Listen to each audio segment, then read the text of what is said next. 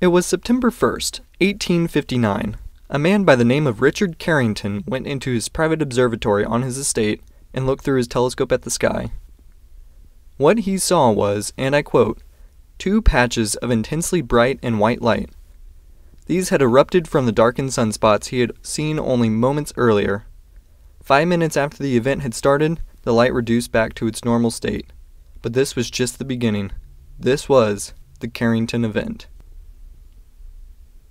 So what happened? What caused this effect? And how did it impact the planet? It's time to learn something new. To understand the Carrington Event, we have to understand a little bit about our Sun. The Sun is a star. Specifically, it is a G2 yellow dwarf star based on its temperature and the wavelengths of light it emits. It's also important to know that the Sun is gaseous, and its surface consists of 3 parts. The photosphere, the part of the Sun which we can see, the chromosphere, further away from the surface than the photosphere, yet burning hotter, and the corona, an extremely hot outer layer. Occasionally, dark, cooler areas will appear on the photosphere as a result of the interaction between the Sun's surface plasma with its magnetic field. These are called sunspots. They tend to be around 6,380 degrees Fahrenheit, which is approximately 3,000 degrees Fahrenheit cooler than the rest of the Sun. This can allow them to act as a cap, containing intense energy from the Sun beneath them. As the magnetic field lines of the Sun become more warped, they twist and can cross, releasing all of the energy that had built up beneath the sunspot.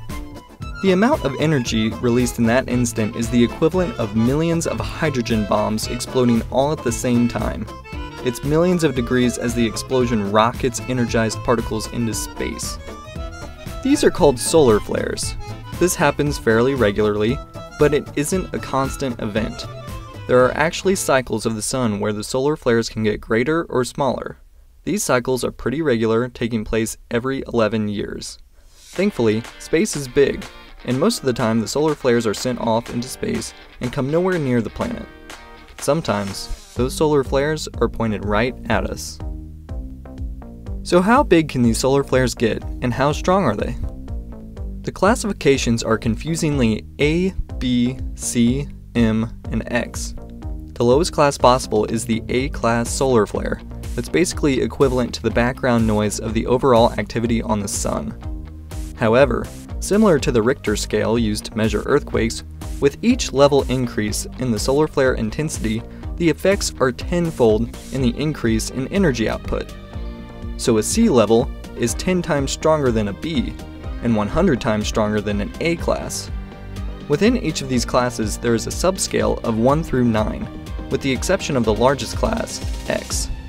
Since it's the biggest, it can go up to whatever level they need it to, instead of making a class above. So remember, the higher the number, the more dangerous. A, B, and C class solar flares actually don't have any noticeable impacts on Earth that the average person can see, although NASA, NOAA, and the US Weather Agency are tracking every level constantly.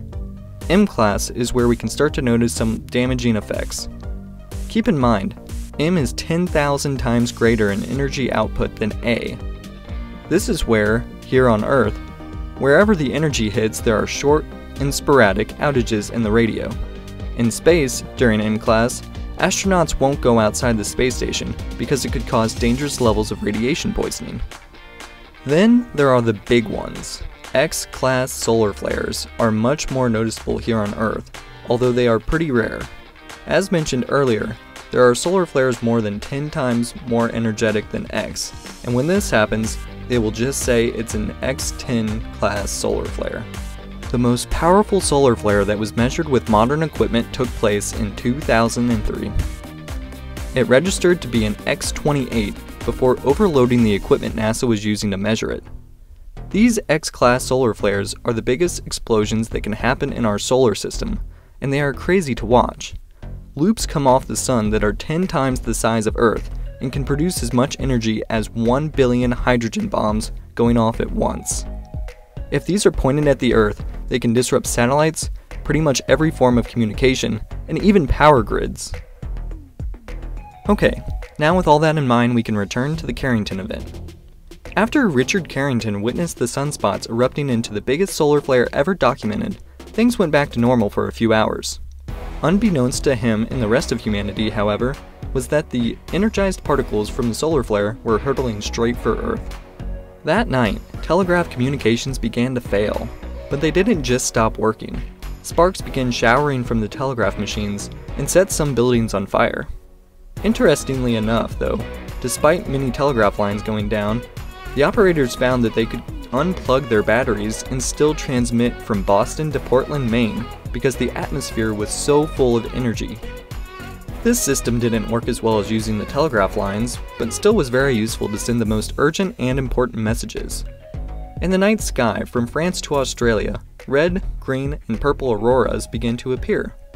They were so bright that birds began to chirp as if believing the sun was coming up, and a newspaper could easily be read, despite it being the middle of the night. Although, some believed that the world was about to end. A woman who lived on Sullivan's Island in South Carolina reported in their local newspaper that the eastern sky appeared of a blood red color. The whole island was illuminated. The sea reflected the phenomenon, and no one could look at it without thinking of the passage in the Bible which says, "The sea turned to blood. The shells on the beach resembled coals of fire." The Northern Lights extended so extremely far south, being seen in the Bahamas, Cuba, Jamaica, and Hawaii. In another city in South Carolina, there were reports of masons waking up and beginning to lay bricks at job sites, and miners in Colorado heading to the mines before they realized it was still the middle of the night. Recently, ice core samples have determined that the Carrington Event was part of the largest solar storm in the last 500 years to hit Earth, dwarfing even the second largest impacts. On July 23, 2012, a Carrington-class superstorm did occur once again. It barely missed Earth, prompting research to study the effects of a modern Carrington event occurring.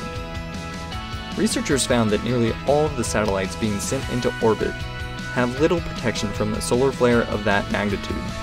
Their advice: have spare satellites ready to launch in the event that a large solar flare knocks out all of our current satellite communications. On the ground, it could cause anywhere from 600 billion to 2.6 trillion in damage to the United States alone. Power restorations could take anywhere from a few weeks to nearly a year in some areas. The reason why our power grid can become vulnerable is actually for the same reason why it's so protected from lightning strikes. We have added ground connections to our transformers to dissipate the energy from lightning strikes, but this also serves as an avenue for geomagnetically induced currents from the electrons flung off of the sun during a solar flare. So is there any way to prevent the power grid from going down during a serious X-class solar flare? There actually are methods electric companies can use, like installing the critical transformers with resistors or capacitors, but this can cause hundreds of thousands per transformer, so it doesn't happen. The best we can hope for is that if there is an event, the electric companies receive enough of a warning to scale back power generation to reduce the effects the solar flare will have on the power grid. At most, this time period could be a full day, and in the worst case scenario, they might have 10 minutes advance notice, so it's clearly not the best system. Other devastating effects include electronic payment processors not working, causing people to have to rely solely on cash to make purchases. ATMs, which rely on the internet or satellites to verify account information, would be down as well. Charging stations would be down, making electric vehicles essentially useless until the grid can come back up. Plane navigation would experience constant errors, as well as an inability to communicate with towers, on the ground, or other flights. Basically, right now, we are crossing our fingers and hoping that a Carrington event won't come and devastate our societies that have increasingly become more and more reliant on electricity, satellites, and the internet.